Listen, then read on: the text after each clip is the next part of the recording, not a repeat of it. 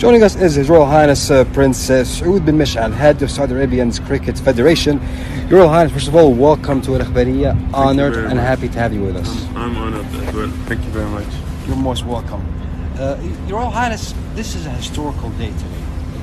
This is Saudi Arabia's biggest cricket tournament to ever happen. Yes. Tell us about that also. How did this all start and how did you see the event? We started by meeting SFA, the Saudi Sports for All Federation, and they had ideas about cricket and we developed programs to implement it.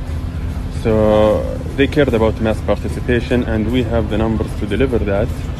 And so far we delivered more than 7,800 participants, more than 365 teams, around 11 cities, under 15 associations, and this is just the kickoff. We have 3 other programs coming up with SFA. One is going to be the softball that is going to deliver around the same number, and we will have a workers camp league, and we're going to have a social cricket program, and we may have a school program if they resume school in September. With all those programs, we are planning to get around 20,000 participants in 2021 playing cricket. That's awesome. Yeah. That's awesome. Also, an important fact that I didn't know about until today. Cricket is the second largest sport in the world after soccer or football. Yes, and viewership, definitely. Exactly. Yeah. How critical do you think also spreading such sport also in the kingdom and attracting the kids?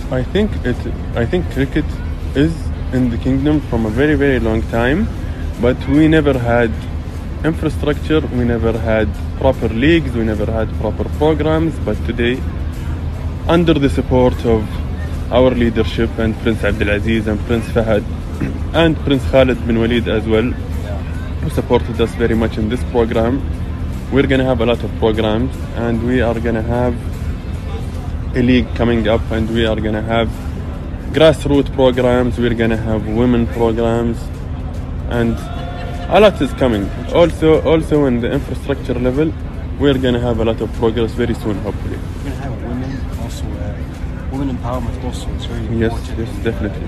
Vision 2030, and it's being implemented also, whether it was in the Ministry of Sports and in your federation as well.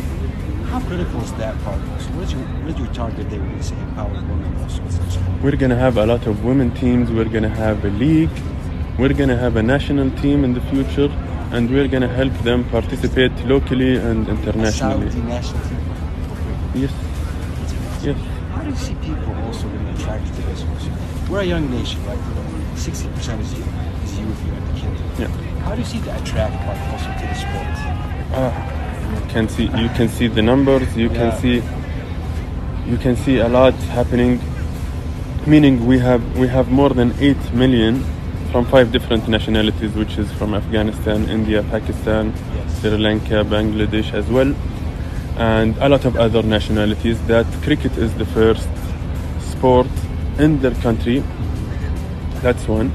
2, we will try to engage as much as we can through our data to have more players, more teams, and we're gonna, through our scorecards, create teams of the elite, meaning every region or every state in the kingdom will have 1 or 2 elite teams that are gonna participate in a franchise league, hopefully very soon. Awesome. Yeah. Royal Highness, thank you so much for these facts. Thank you very much. It was an awesome event, also historical event as well. I want to congratulate you Thank you very on this much. event, Thank and inshallah more and more success to come. Thank you. You're most welcome. Thanks.